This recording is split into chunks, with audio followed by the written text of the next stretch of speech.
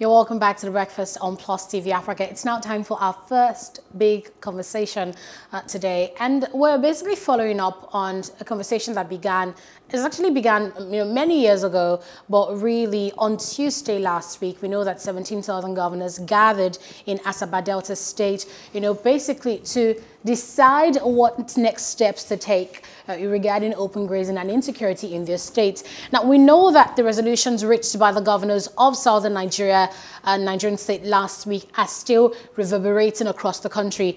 The most talked about of them is the ban on open grazing across all 17 southern states. In response to this, the Miyetti Allah Cattle Breeders Association of Nigeria, MACBAN, wants northern governors to work out a solution for nomadic cattle rearers. It is recommending the reactivation of hundreds of grazing reserves in the north so that pastoralists can settle in them. Now, the National Secretary of the Association, MACBAN, is joining us this morning. Baba Othman, joining us from Yobe State. Good morning, Mr. Othman. Thanks for joining us.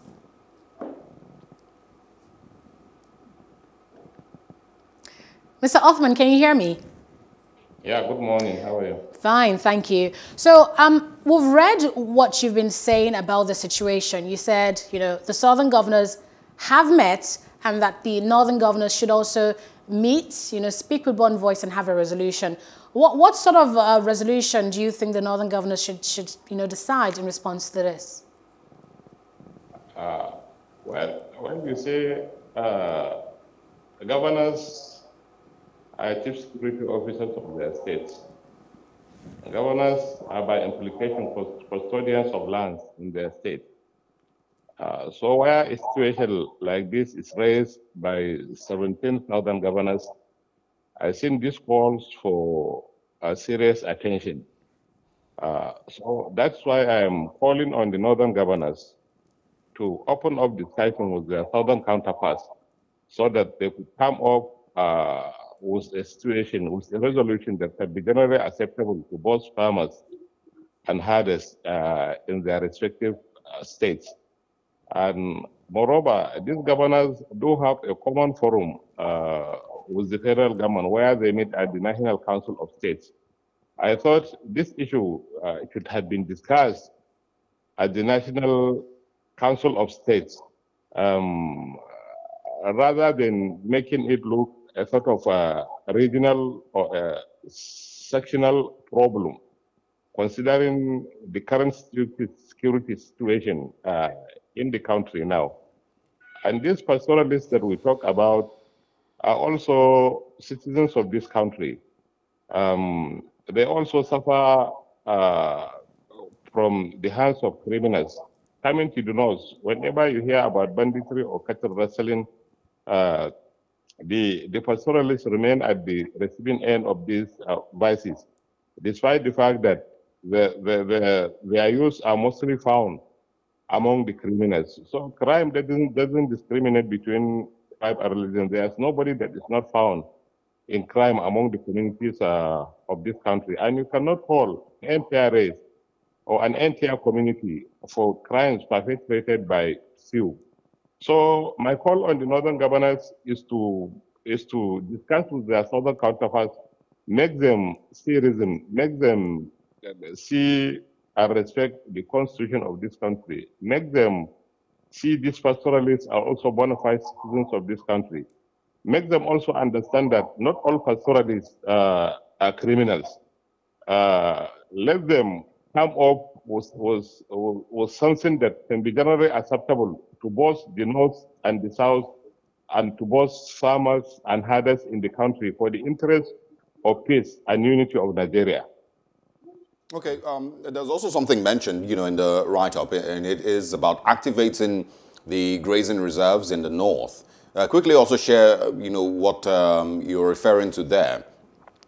Is there, enough of grazing reserves in the northern states that can accommodate all, herders across Nigeria? Yeah, by records, we have over 400 areas designated for grazing in the northern half of the country that are full grazing reserves. These areas are areas set aside for grazing in respect of the herders. And these areas all put together covers an area of about 5 million hectares. These grazing reserves are there by due to things like the climate change, desert encroachment, neglect on the part of past administrations. These grazing reserves were allowed to become useless, sort of, because the dams that are in the grazing reserves no longer hold water. The grasses that are there have given way to unpalatable ones that cannot be consumed by the cows because of lack of maintenance. And some of these grazing reserves have infrastructures in them. They have dams, they have nomadic schools, they have veterinary clinics, they even have milk collection centers in some of them. But all these things, due to lack of maintenance in the north, they were allowed to dilapidate. So all that we are saying, why can't the northern governors give attention to the development of these grazing reserves as an interim measure?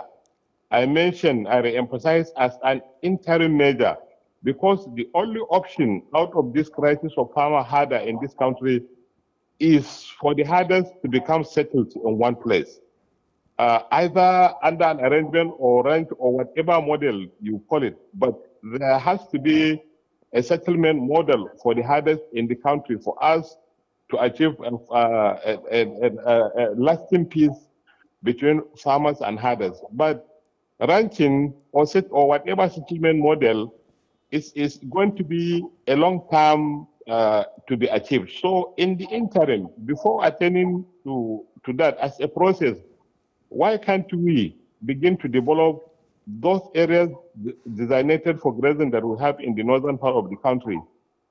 Even if we want to do ranching, even if we want to do a model of ranching or any form of a settlement, it also requires a land. These are the land that can be used to establish whatever model of ranching you have in the country. The grazing reserves are there. Why can't the northern governors pay attention? Why can't the federal government assist the northern governors so that attention can be paid on the development of these grazing reserves? After all, what is pushing the pastoralists to the southern part of the country? Is it not for water and pasture? They move on daily basis looking for water and pasture for their herds because this is all they know. They inherited a primitive system of animal husbandry from their forefathers because there was no attempt to try to train them, to try to transform them into the modernized one. They don't know it. They don't even know the benefit of the modernized one. They are still holding the outdated species of cows that are not weighing much and are giving output of milk of not more than 5 liters. So they don't know. Why? Because the first administration, the first government did not do anything to transform the livestock business into a modernized one.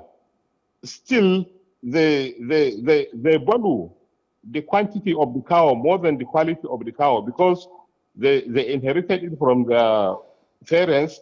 They also want to die and leave so many cows for their children to inherit.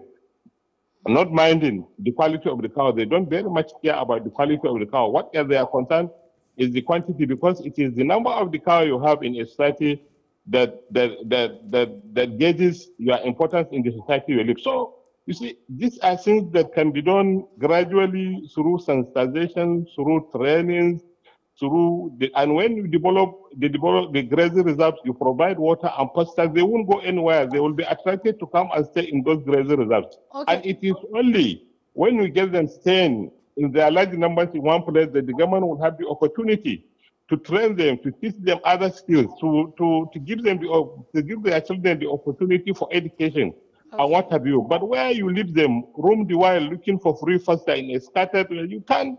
It's not possible for the federal government to train them. It's not possible for any government to even teach them other skills other than the livestock rearing as the only source of livelihood that they have. It's not possible for government to even educate their children. So settlement is the final option out of this problem that we have. Okay. But as a long term, but in the process of the settlement, let's begin to develop these grazing reserves. Let's make them attractive to the pastoralists.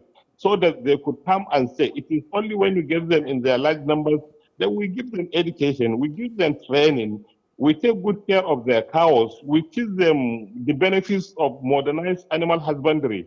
We show them what 50 cows can do to them that 500 cows cannot do to them in the present modern world. So these are the things that we are calling on the northern governors to pay attention to.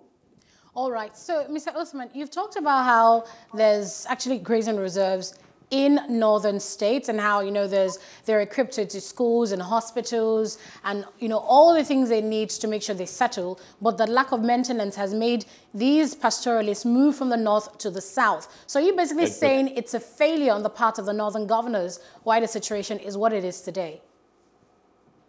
You say? I said, are you then saying it's a failure on the part of the northern governors to maintain the grazing reserves, to educate the pastoralists that's causing what you know, the issue we have today? Yeah, yes, to some extent, yes. But this is a problem they inherited from the first succeeding administration. These grazing reserves were allowed to dilapidate over a long period of time. Let me give you an example of one grazing reserve in Plateau State, in Wase Grazing Reserve. In Wase Grazing Reserve, we have 18 dams, 18 water dams, that none of them is working today. They are all silted with sand. They no longer hold water. So this is the picture in whatever grazing reserve you visit today in the northern part of the country. The dams are there, but they don't hold water.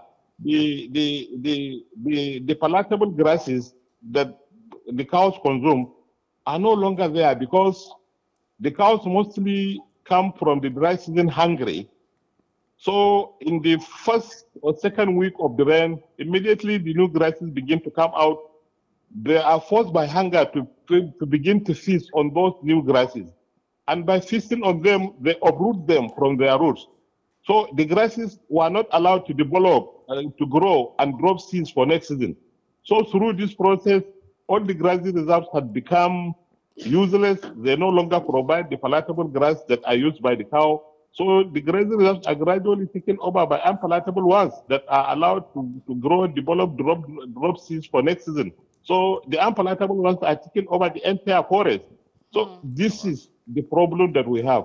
So why can't we make them attractive? So to some extent, honestly, I see it as a failure of the northern government to develop these grazing reserves for the interest of the herders we have in this country. Okay, so Mr. Othman, you're basically saying, you know, now that we basically all agree on, like, or we understand your point of view, are you then saying the response have been seen from, you know, the Senate and other quarters blaming southern governors for taking a stand to ban open grazing in their states should end? I mean, people should stop blaming southern governors for taking this decision because the North can actually do something to fix it. I didn't get your question very well. I said, are you then saying, if you agree that the issue we're having right now with open grazing is a fault of the northern governors, are you then saying people should stop blaming southern governors for deciding to end open grazing in their states?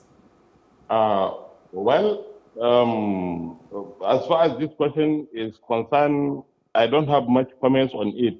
I don't know why the southern governors decided for that. But whatever is the reason, all we are saying is they should also understand that not all the pastoralists are criminals. Okay. One. Two, they should also understand that these pastoralists are bona fide citizens of this country whose rights and privileges are also supposed to be protected. This is all we are saying. But since they have come together, come out with a common position, I also, as a civilized person, say that this position should not be ignored by the northern governors. The northern governors must sit with their counterparts and brainstorm, see how they can come out with a common position that can be workable for both the north and the south, that can be workable in each and every state of the country. Either open grazing, either anti-open grazing, either settlement, whatever they decided, at least there has to be a common position between all the governors for the peace and unity of this country. All right, I'm going to start with asking, if this, if your views to, this morning and of course the views of Miyetti encouraging the northern governors to activate the grazing reserves or reactivate the grazing reserves in northern Nigeria. If this is a view that maybe Miyetti should have had a long time ago, because I remember in 2018 Miyetti was completely against the Benue State governor for banning open grazing in the state, and Miyetti had said that that was going to lead to crisis and some other things. So should Miyetti have remembered the grazing reserves and activating of grazing reserves as early as 2018?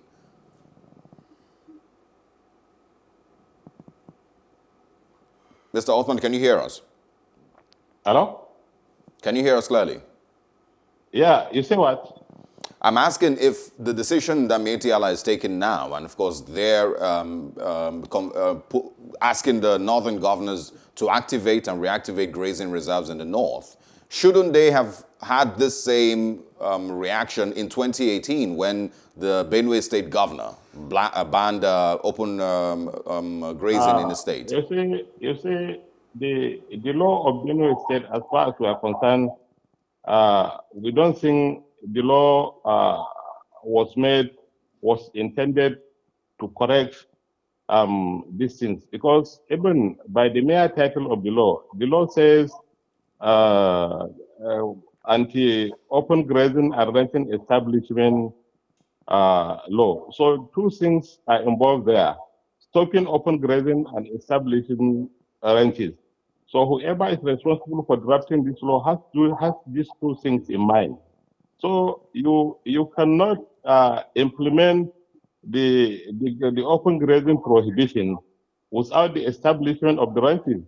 So there has to be a time to be given for whoever wants to establish ranch in Benue before you even begin to implement the open grazing prohibition. But what happens in Benue is the implementation of the open grazing prohibition, even without giving attention to the establishment of ranches.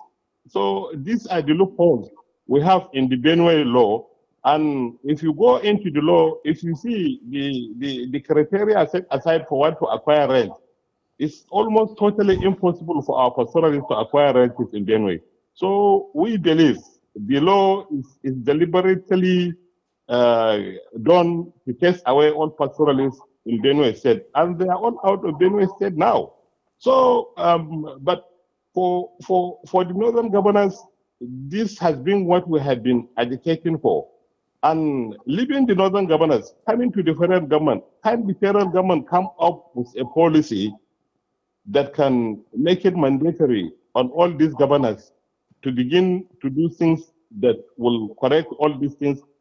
We have a National Assembly. Why can't the National Assembly sit together and come up with a legislation that will lay this matter to rest once and for all for the interest of this country? This is an issue that has started gradually, but it has now assumed a national security situation in the country, not only in the southern part of the country, even in the northern part of the country, the problem is there. So why can't the National Assembly give this problem attention so that they can come up with a legislation that will lay this matter to rest? Why can't the federal government, through the National Executive Council of State, sit with these state governors so that they could all discuss, brainstorm, come up with a common position that can be acceptable, generally acceptable and workable for all the farmers in all the states across the country? We already have a lot of security problems in our hands that will not allow any other new thing to come and also add injury to the ones that we already have. Well, even the southern governors have a lot of security situations. It's always on the news that police stations are being attacked in so many states by some groups. The houses are attacked by some groups. Why can't they pay attention on these groups as well? Rather than diverting attention, create another problem. Well, but whatever it is, all we are saying is let the northern governors, for the interest of peace, sit with their counterparts so that they could come up with a common position. Let the federal government as well be up and doing in bringing an end to this farmer-herder conflict or this open grazing or settlement model or whatever you call it. We are saying this because we believe the herders are the worst affected by all these crises we see in the country. But because it is not reported in the media, they are the worst affected by cattle rustling because they are the sole owners of cattle in this country. Today, they lost over 3 million cows as a result of cattle rustling. So many families were rendered poor. Today, they are the worst kidnapped. Before you kidnap one personality in the city, I believe you me, 10, 20, 30, 50 of them must have been kidnapped in the forest on daily basis. They silently take the cow to the market, sell, come and pay ransom to free either themselves or their families.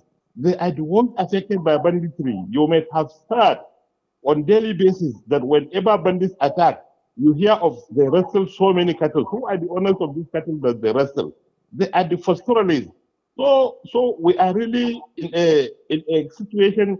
In one other hand, we are seen as culprits, while we see ourselves as typical victims of this crisis. I can give you an example. In Niger State, in one day, at the beginning of February, in just one day, 1,721 cows were rescued in one day, and they have vanished in thin air. No traces up to today. Just imagine how many families were being affected by this. So these are stories that some of the media are not carrying it because some of the media houses are lopsided, because some of the media houses are even the ones that are aggravating this problem. They have almost succeeded in profiling us, preferring the pastoralists for genocide. It has almost started now because of the media negative profiling. So, I mean, the pastoralists are the worst affected by this crisis, but people don't know. So, all that we are saying, the only option and solution out of this crisis is for these pastoralists to get settled so that they could also enjoy amenities like any other citizen. They should get settled so that their children can be educated. They should get settled so that they will be trained on other skills apart from the cattle rearing as their only source of livelihood. They should get settled so that they could know the benefit of having few cows that are beneficial rather than having a lot of cows that are not beneficial. All right, We should get settled so that they can Mr. also Othman, learn modernized animal husbandry systems in the world today. Yes, well, we would see how, of course, this message is passed to the northern governors, like you've said.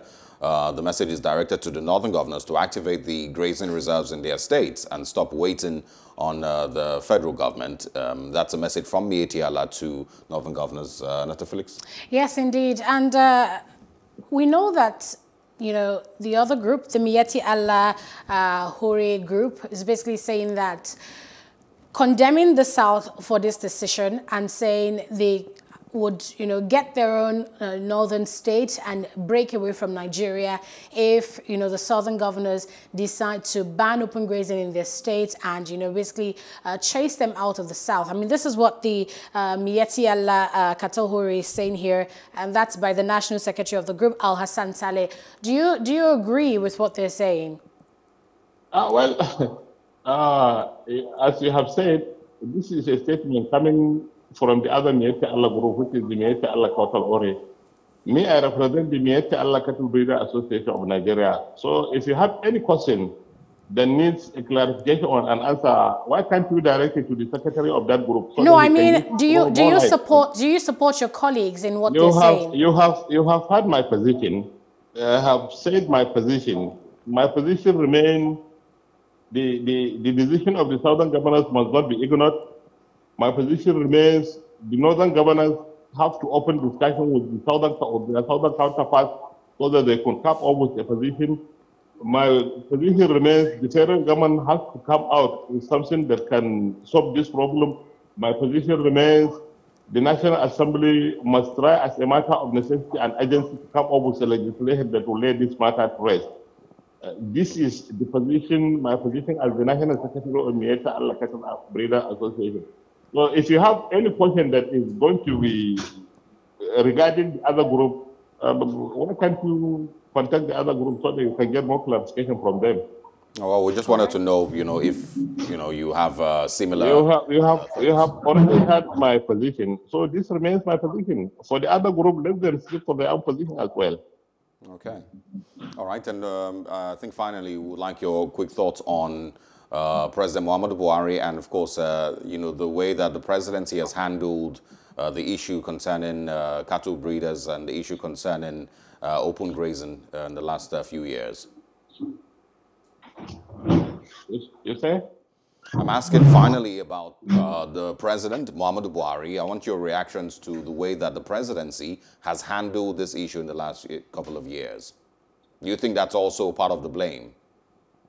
Well, you see, this is a problem that he also inherited.